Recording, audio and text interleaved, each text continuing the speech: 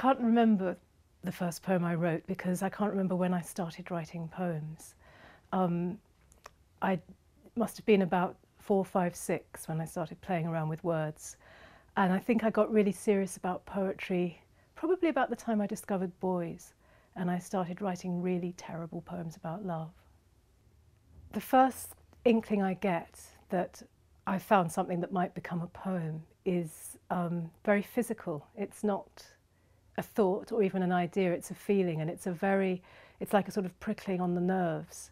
And it takes me a long time to make sense of it and to think, what was it that caught my attention? When you want to write poems, the last thing you should do is sit down at your desk and look at a blank page or a blank screen. You should get on with your life, but what you should learn is to pay attention to the things that bother you, that keep you the things that wake you up in the night. Those are the things you're probably going to write poems about, the things you want to try to make sense of. And once you've got hold of them and found a few words, then you can open out those words and find other words. And that's when you should sit down and do the writing.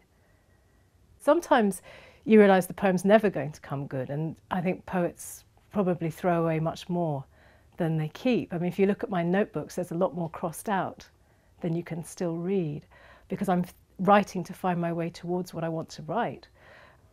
I think there'll always be poetry because people will always find it hard to say what they want to say.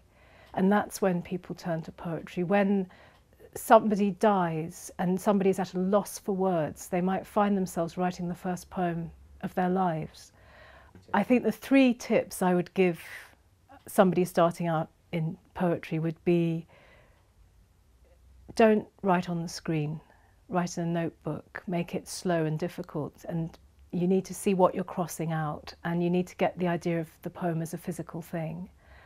Read more than you write. Read the foreign and the dead. Don't just read poets who write the kind of poems you write.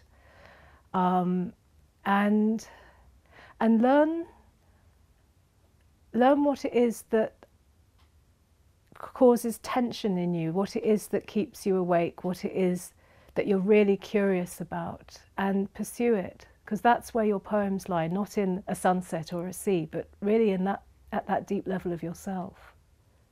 I was lucky because I grew up in a house full of books and there was a lot of poetry on the shelves, and so I could just wander along and pull things off and read them without knowing whether this was somebody who was considered good or bad or famous. I knew nothing, I just read things.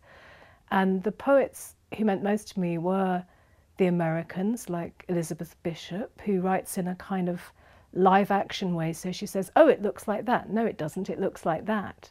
And keeps you right on the edge of the poem happening. I'm going to read a poem called The Spirit of the Staircase, which is about childhood and the spirit of childhood, really, about how children are not afraid of change and of leaving things behind. The Spirit of the Staircase. In our game of flight, halfway down was as near mid-air as it got, a point of no return we'd fling ourselves at, over and over, riding pillows or trays. We were quick to smooth the edge of every step, grinding the carpet to glass on which we'd lose our grip. The new stairs were our new toy, the descent to an odd extension, 4 new rooms at flood level in a sunken garden, a wing dislocated from a hive. Young bees with soft stripes and borderless nights, we'd so far been squared away in a twin set of bunk beds, so tight-knit, my brother and I once woke up finishing a conversation begun in a dream. It had been the simplest exchange, one I'd give much to return to. The greetings of shadows, unsurprised at having met beneath the trees, and happy to set off again, alone, back into the dark.